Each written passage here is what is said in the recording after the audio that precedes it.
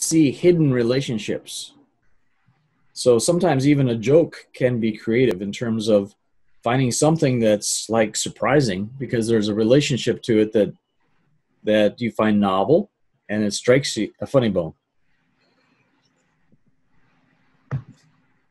Sergio, can you please tell us what your thoughts are on creativity with regard to any of the categories that I've talked about, including music? Thank you so much. I was thinking maybe you wouldn't pick me for this one, but creativity is definitely something. I think it kind of goes along with being positive in life and trying to find that inner self, and trying to find a lot of time, trying to find that one that like being a kid again, right? Because I think we lose creativity as we get older, and things in life become more important, like our job, family, and just putting food on the table. So being creative, you got to find a way.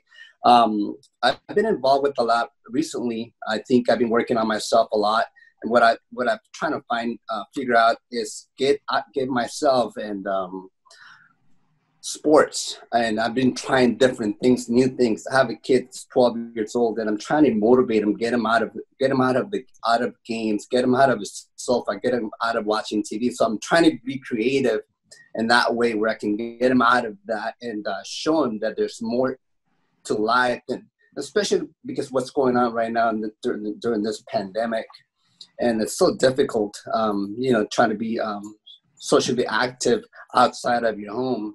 So I'm always trying to find ways for him to get him out of the house. For instance, he just picked up golf. We're golfing this weekend. He's just starting playing soccer. So we're doing a lot of things. I'm trying to be creative and not with family, and just get him out of the house. I'll turn the meeting back to you.